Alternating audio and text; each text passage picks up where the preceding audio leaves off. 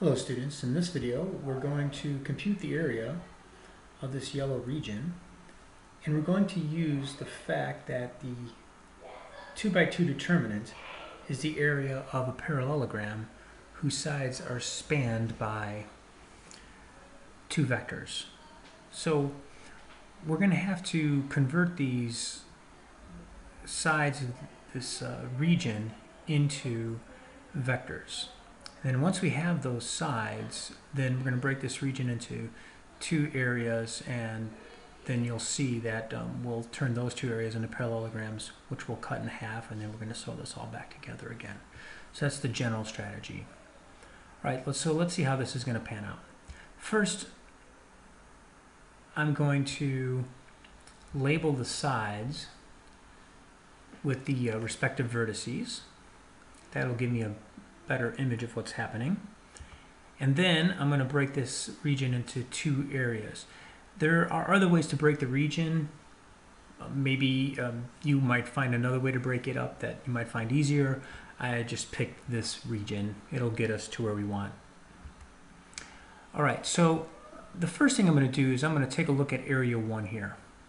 And I took these two sides of the parallelogram and I just kind of sketched them here, and I'm thinking of them now as vectors. And the way that we get these vectors is we take, right, if I think of this point down here as the head and this is the tail, I take head minus tail. So -1 minus -4 is -1 plus 4 gives us 3. -4 minus 4 gives us a -8. And I worked out the details here. Similarly, if I take 5, 1 as the head and -4, 4 as the tail, then head minus tail gives us 9 minus 3. And I worked out the details here. So now that I have these two vectors, I can convert this figure into a parallelogram.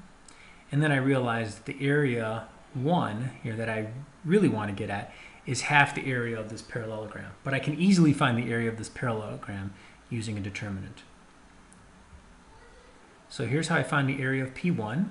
I get that it's, the determinant is -63. So I actually this is a signed area, so we want a real area. So I'm going to put absolute value bars around that, and I see that the area of P1 is 63. So if the area of P1 is 63, then the area of 1 is 1/2 that, and that'll give us 63 over 2. So that gives us the area of this triangle here. It's half the area of the parallelogram. Likewise, I'm going to find the area of region 2. So again, I find the vectors. I'm assuming that -1, 4 is the head, 4 minus 3 is the tail here. And so I subtract head minus tail, I get -5 minus 1. Likewise, I think of 5, 1 is the head, and 4 minus 3 is the tail, so head minus tail gives us a 1, 4. Right? 5 minus 4 is 1, 1 minus -3 is 1 plus 3, and we get a 4. All right, so now that I have these two vectors, I can draw the parallelogram that's spanned by those two vectors. I'll call that P2. And then we realize that we just want the area of this triangle, so the area of region 2 is half the area of P2. So we're going to compute that by taking the determinant.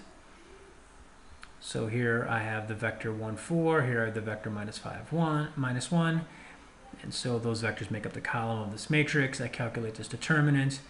Yes, I could take absolute value bars, but the area came out to be positive anyway, so absolute value of positive number is just the number back again. So we get 19 is the area of P2. I know I wrote down that it's P1, but it should be P2.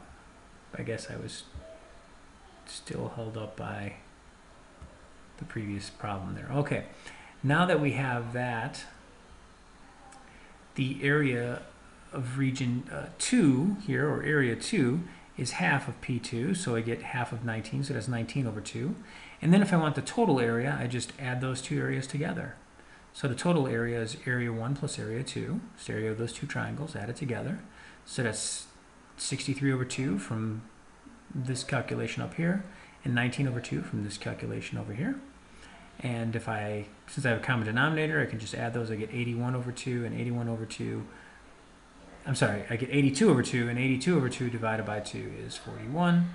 So the total area of this quadrangle this region is 41. And you could, tally up. You can kind of break with these squares here. You can, count them up, and you'll see that you do actually get, in fact, something that's really close to 41 as a little sanity check for yourself. All right, good luck.